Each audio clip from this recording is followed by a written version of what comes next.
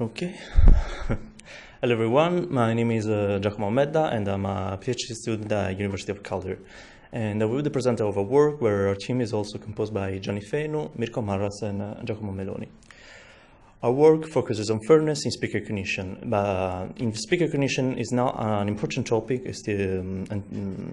yet, and in machine learning there are several publications that study different mitigation approaches to mitigating fairness, and also some metrics to evaluate the fairness, and also definition to understand what is considered fair and what is considered unfair.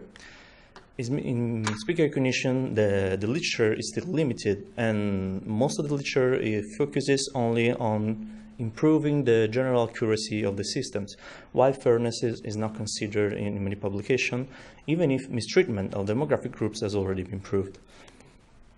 Improving fairness in speaker recognition is one of the few works that evaluate fairness in speaker recognition, even if they did not consider fairness criteria that already has been established in machine learning and other works, and they try to evaluate the fairness improvement of a balanced string set over an unbalanced one. Our contribution are the fairness assessment of free deep neural networks using free state-of-the-art fairness definition to evaluate the fairness, and we study different balance settings of the dataset. In addition, we also study the trade-off among fairness, security, and usability across the recognition threshold used to evaluate the systems. Now we start from the fairness framework, in particular from the dataset used in our experiments.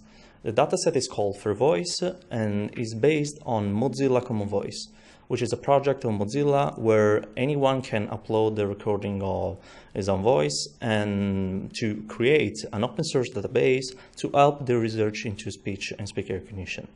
In particular, Fair Voice contains 4 languages, which are English, which is a mix of British English and other type of English from different nationalities, Spanish, German, and French.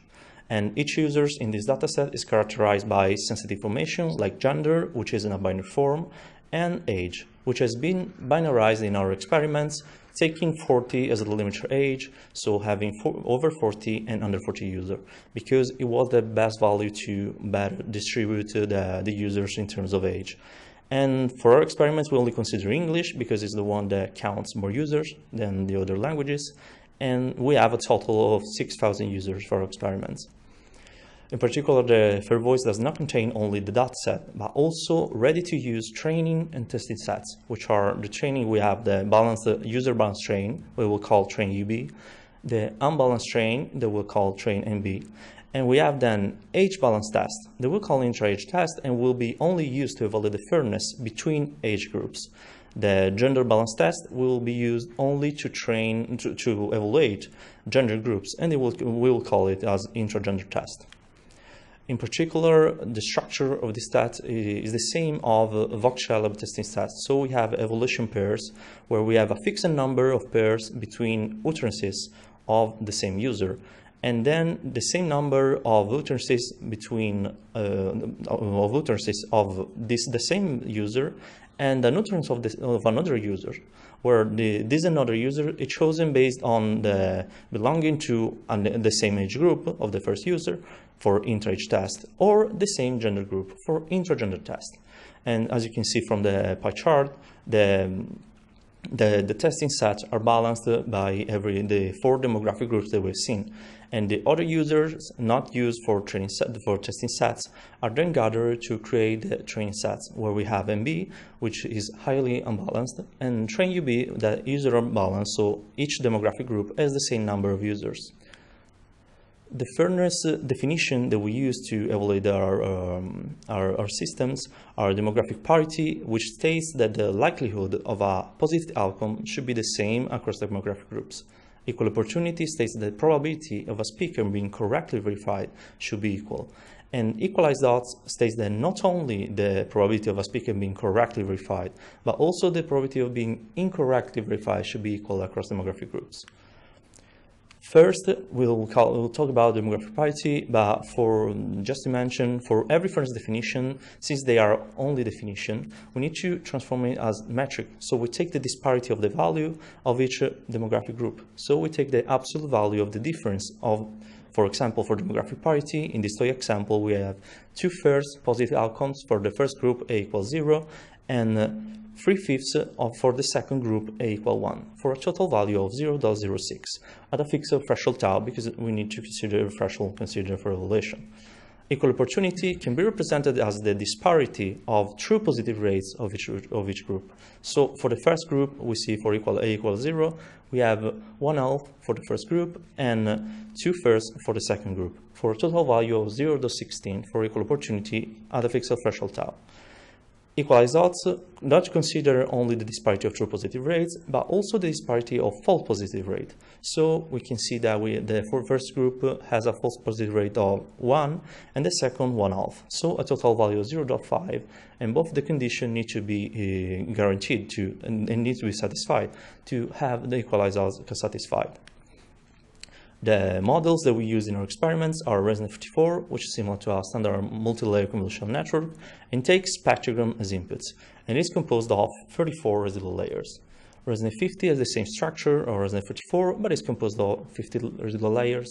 And then we have X-Factor, which is a time delay neural network that takes 24-dimensional filter banks as input.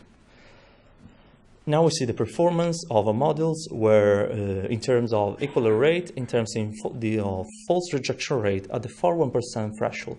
In particular, we can see from the last two rows, which consider the user balance training set, that the values are better than the not balance. In particular, for ResNet54, we see that in intra-age tests, the performance are better for ResNet54. For ResNet50, intra-gender tests will report better values, while for X-Factor, we see that there is not much difference from not balanced and balanced training set, and they remain equal for both experiments. Now we see the fairness assessment of the 3D neural networks by answering to this question: how fair speaker recognition models are under different training data balancing and fairness metrics. To understand this point, we show these figures where lower values are fairer values. In this particular case, we see the results at the equal rate threshold for gender groups. So we use only intra-gender tests in this case. We can see for ResNet54 and X-Factor that there has been a mitigation by balancing the training set, as you can see from NB to UB. And in particular, it has been done for all the three fairness definitions. For ResNet50, ResNet50 is the one that reports the best value, so the fairest values, because they are the lowest. But in demographic parity, in the unbalanced training set, it was already fair, we can see. And so the balancing worsened the results and did not improve as expected. For the threshold, the equal rate threshold and age groups, we can see that for demographic parity, there are already fair results. They are really low. And the balancing strategy could worsen the results as seen from ResNet34 and X-Factor, while ResNet50, as we can see, show quite a perfect result of fairness. For equal opportunity, we do not have really big changes of unfairness, except for ResNet44, which shows a good mitigation, and is the only model that shows mitigation also for equalized odds, as we can see, while the other two models shows or similar values of unfairness or worse fairness, especially for the disparity of false positive rate in ResNet50. So it means that the disparity between over 40 and the 40 user is higher when when training set is balanced. For the threshold, the 41% threshold, we see that for gender, seeing also the charts, the mitigation is higher compared to the age groups. First, for ResNet50, we see again the best results among all the three models, especially for the first two definitions. And ResNet34 shows the best mitigation in all experiments by reducing the unfairness quite by a half, and also X-Factor for equal opportunity is already good. For equalized odds, there are not improvements in terms of disparity of false positive rate for the ResNets, while X-Factor is the only one that shows improvement also in this type of fairness definition. Now we see for the same threshold the age groups, and we can see that the mitigation is lower compared to gender groups, since the bars are similar for both not balanced and balanced training set. In particular, ResNet44 and X-Factor show good mitigation for the first two definitions. Thank you. while ResNet 50 surprisingly is the worst in this type of experiment for all the three definitions. And in equalized odds, we see that every model show a worse result for the disparity of false positive rate. So at the end, we can say that ResNet 34 is the one that is being influenced the most by the balancing strategy for both age and gender groups. So it is suitable for both tasks, even if in demographic parity it now behaves well for age groups. ResNet 50 is reported the lowest value of unfairness for gender groups, while for age groups is in general worse in the results when the training set was balanced. And X factor has been influenced in most of the experiments except for age groups at equal error rate. Now we see the recognition threshold impact, so analyzing the trade-off among fairness, security, and usability across the recognition threshold. So answering to this question, what impact does the recognition threshold have on the trade-off among fairness, security, and usability? In these figures, we can see with the blue line, the false acceptance rate, which is the security of the system. In green, the false rejection rate, which is the usability of the system. The fuchsia line is the fairness metric value, and in particular for equalized odds, there is also the cyan line, which means that which represent the disparity of false positive rate, while the fuchsia the disparity of true positive rate. In particular, for all the experiments, we will see this tendency of increment of the unfairness when the security increases, as you can see. In particular, for ResNet 34, the peaks are a threshold near the 1%, also for both for age and gender test. While for gender groups, the two definition, we see the peaks near equal rate, a threshold lower the equal rate. ResNet 50 shows higher peaks near the 1% for age groups, while for demographic parity, we see has for the first rigid question quite an optimal fairness at the equal rate. For gender groups is the only one that shows good results at the equal rate for gender groups, and showing again some peaks threshold lower than equal rate. X factor is the one that shows the highest peaks for age groups, a threshold near the 1%, and a good results also here like ResNet 50 and for demographic parity at the equal rate. While for gender tests, we see that is the one that is the most unstable, following the tendency of more security and more fairness, in particular with these local minima and maxima near the 1%, and showing the peaks of gender unfairness at near the equal error rate. So at the end, we have seen that for gender groups, we have the unfairness is higher when, the unfairness is higher near the equal error rate, while it decreases when we go towards 1%. Instead, for age groups, we see the highest peaks near 1% and the better values of fairness near equal rate. So in general, we have seen that the disparity, so the unfairness is always reported near 1% or equal rate thresholds. In conclusion, we can say that balanced training set led to binary training and also testing sets led to better mitigation results between gender groups if we compare the results to age groups, and the models tend to increase the disparity between males and females, a threshold near the equal rate, while it is increased the disparity a threshold near 1% between over 40 and under 40 users. And ResNet 34 is the one that's being influenced the most. It is the most stable one across recognition threshold. So ResNet 34 is the most, we say, suitable for age and gender fairness targets. ResNet 50 is the one that is the fairest one among the three models for gender groups. So it's suitable for this type of targets. And X factor has been influenced in most of the experiments, but it is also the most unstable across the recognition threshold. Future works will consider other approaches to mitigate unfairness, like in processing techniques, and also multi-class sensitive attributes. So without binarize the attributes, consider age groups for all the distributions. Thanks for your attention.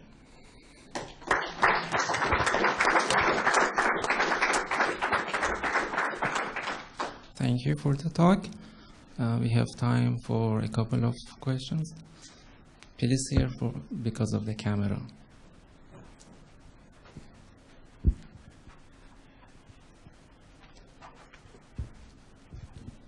Thank you for the talk. Let me be a devil advocate and tell you that life are unfair. So when you're trying to be fair, when you're talking about gender, you will be unfair about age. You'll try to be fair about age. You will be unfair about demographics. And what is more important, demographics, age, gender, why 40 age, why not social conditions. So how you measure not subjective fairness, but objective of all kinds. What is more important? Thank you for the question. It's an important question because in machine learning there are different ways to manage the unfairness of the system. One is called individual fairness, and there are two types of considering what is fair as unfair. One is that similar users should be treated equally. Another one is if we are all users, so it doesn't change if I'm a male over 40. So the results will be to have a perfect balance of performance. So having like equal rate equal for every user, which is really hard and a utopic target.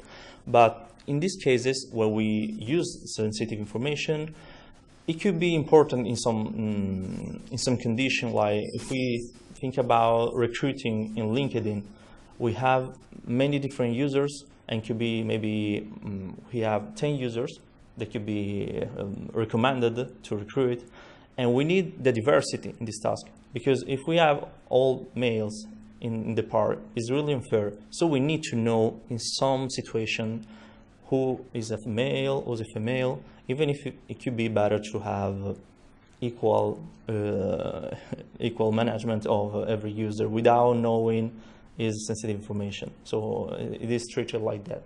In this case, it's very important to know the demographic information of each user. Okay, we have one more question in the virtual room. Did you experiment with different training rounds for the same conditions? How are you sure that the observations across different model types is not just because of the random initialization or slightly different training parameters? We need not consider different type of training, at least if we think about the balancing of the strategy. So it could be, we could use also other type of balancing, maybe different type, not perfect balance or the type of initialization of the models. But in general, another future work that we will want to do is also consider the other languages of the dataset. So if we had these results for English and we see the same results for other languages, it could be a problem, or maybe yes for the languages, but if we see a good results, it will mean that the strategy could help in some cases, some situation. So the balance strategy just a pre-processing technique, but it could be helpful also in this situation. I will confirm that this type of technique could work. Okay, more questions? Yeah. Just be quick. 1 minute. Okay. Thanks for the talk. Did you consider using a data set like VoxCeleb where you could derive other like metadata from? Because I mean, those are celebrities where you could look at ethics or other stuff and maybe have more than these few classes that you used there? We considered it, but we did not finish the experiments to add in this type of in this conference. We already tried to find other data set, because one of the reviewer of Interspeech also tried to suggest other data set like the one of NIST, but they are not accessible, or other data sets are too little if we think about this. But in the future, we consider also other languages, because Common Voice is gradually increasing the number of users and overall languages. For example, Italian is in the last update became a dataset that could be good to use in the test. So also trying other languages could be helpful instead of trying to find also other sources of dataset. VoxCeleb is also considered, and we will probably insert in other papers and other works. Okay, thank you. Okay, let's thanks the speaker again. Thank you.